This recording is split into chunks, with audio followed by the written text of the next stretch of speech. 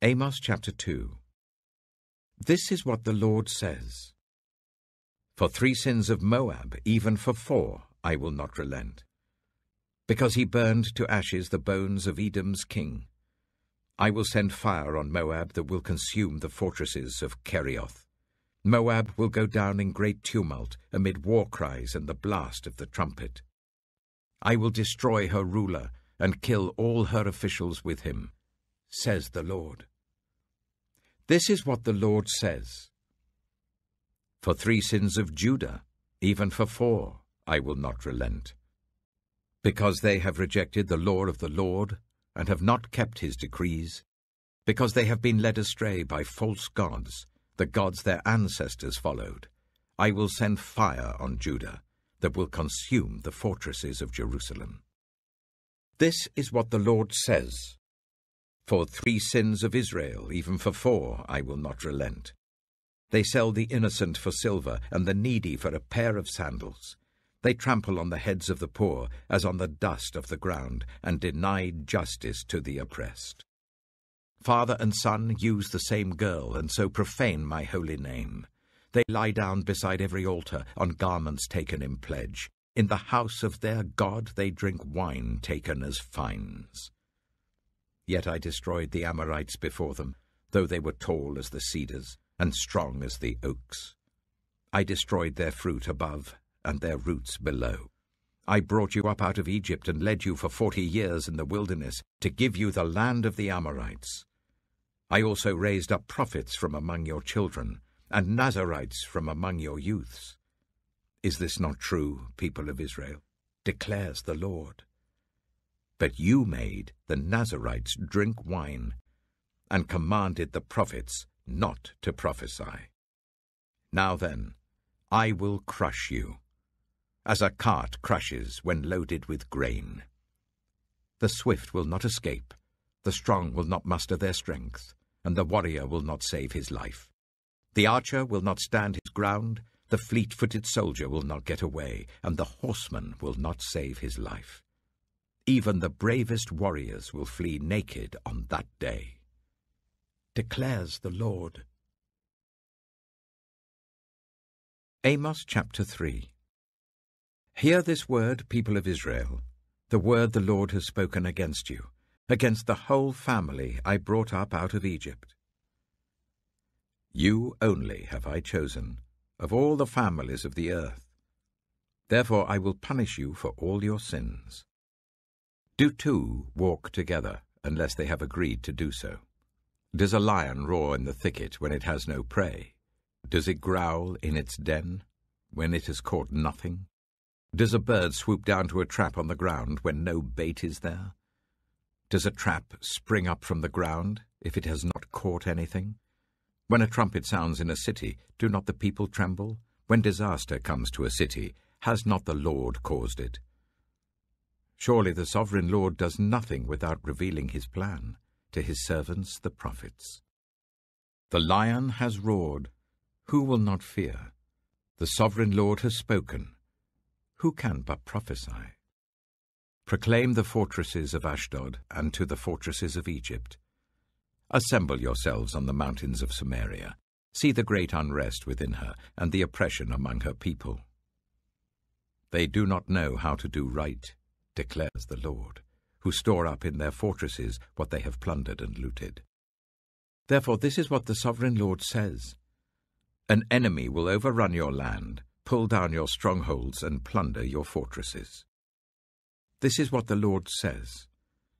As a shepherd rescues from the lion's mouth only 2 leg bones or a piece of an ear, so will the Israelites living in Samaria be rescued, with only the head of a bed and a piece of fabric from a couch. Hear this, and testify against the descendants of Jacob, declares the Lord God Almighty. On the day I punish Israel for her sins, I will destroy the altars of Bethel.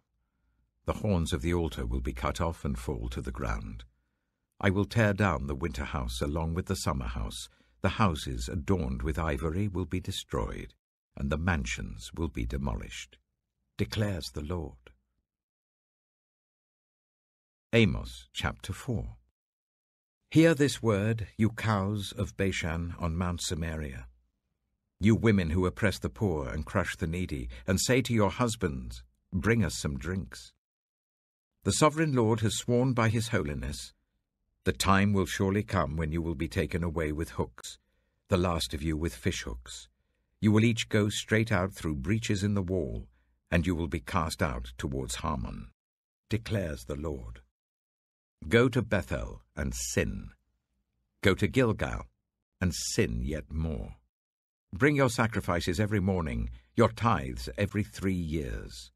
Burn leavened bread as a thank offering, and brag about your free will offerings. Boast about them, you Israelites, for this is what you love to do, declares the sovereign Lord.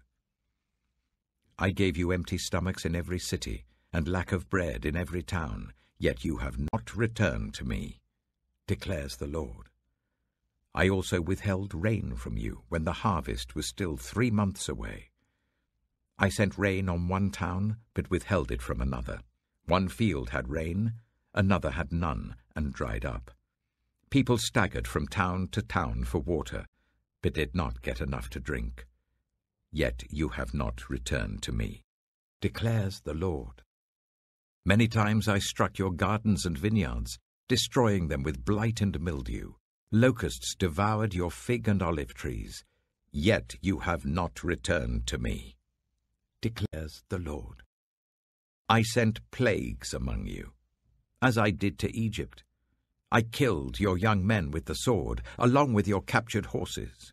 I filled your nostrils with the stench of your camps, yet you have not returned to me, declares the Lord. I overthrew some of you as I overthrew Sodom and Gomorrah. You were like a burning stick snatched from the fire, yet you have not returned to me, declares the Lord.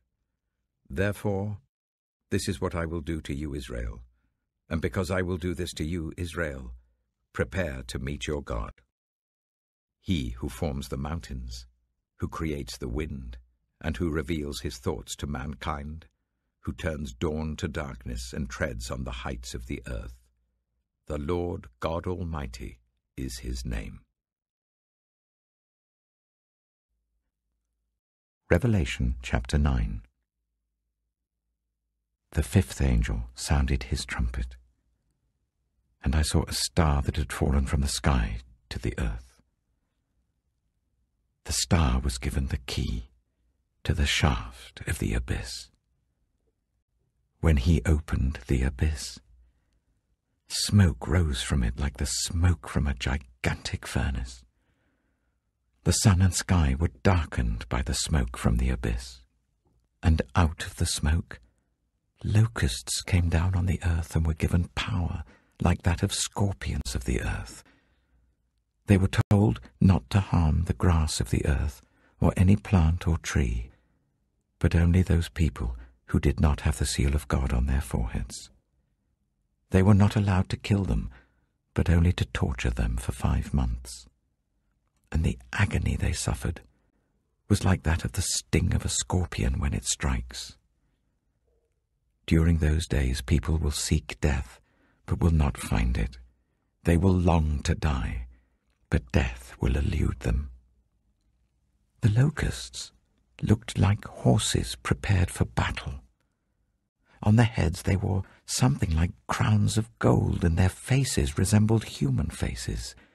Their hair was like women's hair, and their teeth were like lions' teeth.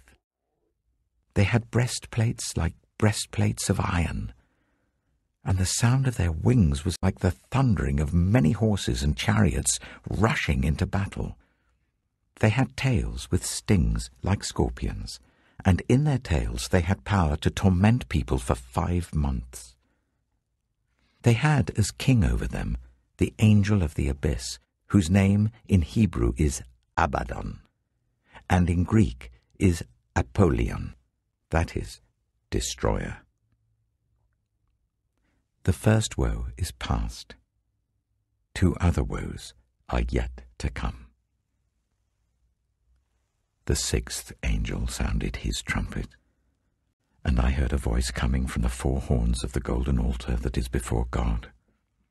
It said to the sixth angel who had the trumpet, "Release the four angels who are bound at the great river Euphrates."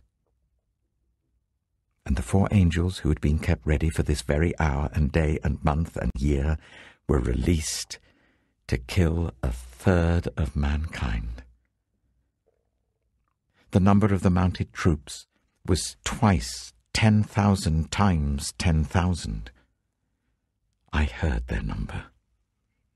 The horses and riders I saw in my vision looked like this. Their breastplates were fiery red, dark blue, and yellow as sulphur. The heads of the horses resembled the heads of lions, and out of their mouths came fire, smoke, and sulphur. A third of mankind was killed by the 3 plagues of fire, smoke, and sulphur that came out of their mouths. The power of the horses was in their mouths and in their tails, for their tails were like snakes, having heads with which they inflict injury. The rest of mankind who were not killed by these plagues still did not repent of the work of their hands. They did not stop worshipping demons and idols of gold, silver, bronze, stone, and wood, idols that cannot see or hear or walk. Nor did they repent of their murders, their magic arts, their sexual immorality, or their thefts. Psalm 138. I will praise you, Lord, with all my heart. Before the gods I will sing your praise. I will bow down toward your holy temple and will praise your name, for your unfailing love and your faithfulness, for you have so exalted your solemn decree that it surpasses your fame. When I called, you answered me, you greatly emboldened me. May all the kings of the earth praise you, Lord, when they hear what you have decreed. May they sing of the ways of the Lord, for the glory of the Lord is great. Though the Lord is exalted, he looks kindly on the lowly. Though lofty, he sees them from afar. Though I walk in the midst of trouble, you preserve my life. You stretch out your hand against the anger of my foes. With your right hand you save me. The Lord will vindicate me. Your love, Lord, endures forever. Do not abandon the works of your hands. Proverbs chapter 25. These are more Proverbs of Solomon, compiled by the men of Hezekiah, king of Judah. It is the glory of God to conceal a matter. To search out a matter is the glory of kings. As the heavens are high and the earth is deep, so the hearts of kings are unsearchable. Remove the dross from the silver, and a silversmith can produce a vessel. Remove wicked officials from the king's presence, and his throne will be established through righteousness. Do not exalt yourself in the king's presence, and do not claim a place among his great men. It is better for him to say to you, "Come up here," than for him to humiliate you before his nobles. What you have seen with your eyes, do not bring hastily to court. For what will you do in the end if your neighbor puts you to shame? If you take your neighbor to court, do not betray another's confidence, or the one who hears it may shame you, and the charge against you will stand. Like apples of gold in settings of silver is a ruling rightly given. Like an earring of gold or an ornament of fine gold is the rebuke of a wise judge to a listening ear. Like a snow-cooled drink at harvest time is a trustworthy messenger to the one who sends him. He refreshes the spirit of his master. Like clouds and wind without rain is one who boasts of gifts never given. Through patience a ruler can be persuaded, and a gentle tongue can break a bone. If you find honey, eat just enough. Too much of it and you will vomit. Seldom set foot in your neighbor's house. Too much of you, and they will hate you. Like a club or a sword or a sharp arrow is one who gives false testimony against a neighbor. Like a broken tooth or a lame foot is reliance on the unfaithful in a time of trouble. Like one who takes away a garment on a cold day, or like vinegar poured on a wound, is one who sings songs to a heavy heart.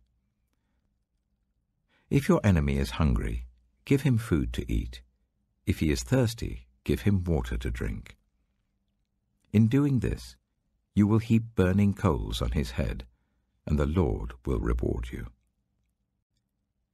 Like a north wind that brings unexpected rain is a sly tongue, which provokes a horrified look. Better to live on a corner of the roof than share a house with a quarrelsome wife. Like cold water to a weary soul is good news from a distant land. Like a muddied spring or a polluted well are the righteous who give way to the wicked. It is not good to eat too much honey, nor is it honorable to search out matters that are too deep. Like a city whose walls are broken through is a person who lacks self-control.